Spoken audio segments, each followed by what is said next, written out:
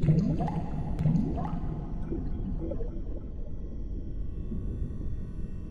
all know that Garmin have been around a while with their sat-navs, but now for the first time they're coming into the phone market with these, the Nuvi phones.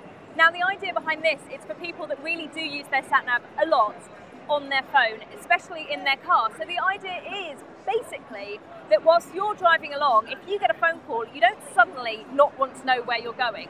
What this will do is have the map, and then if someone does call you, a small icon will come up in the corner of the screen and say, hey, your mum's calling, do you want to take this call? And whilst you're taking the call, it will continue to show you the directions on a map, which is very useful and will presumably keep you talking and not getting lost, which can only be a good thing.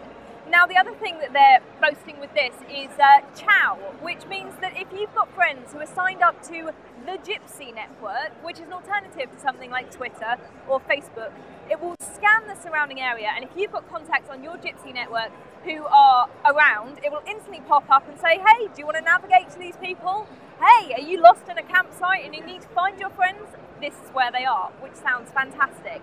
There's also Google Local, so if you're looking for Chinese, you can stick in your Chinese details, hit go, and it will automatically send you via the sat-nav to the nearest Chinese. It will recognise addresses, put that straight into the sat-nav software, which is fabulous.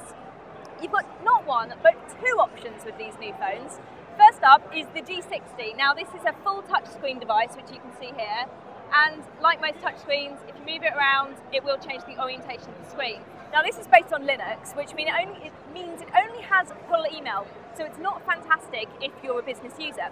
If you want something more business focused and quite frankly, quite a lot more attractive, like so, this is the M20. Now this is based on Windows 6.1, but they have actually completely reskinned it.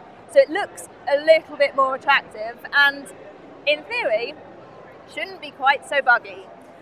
The other thing that this has, obviously being Windows Mobile, it's got push email and video capture, although they don't think the video playback is going to be coming to the UK market.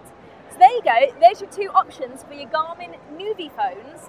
Sadly, we don't have any details at the moment as to whether they're going to come to a network, whether they're going to be SIM-free, but you can expect them at the end of Q2, beginning of Q3.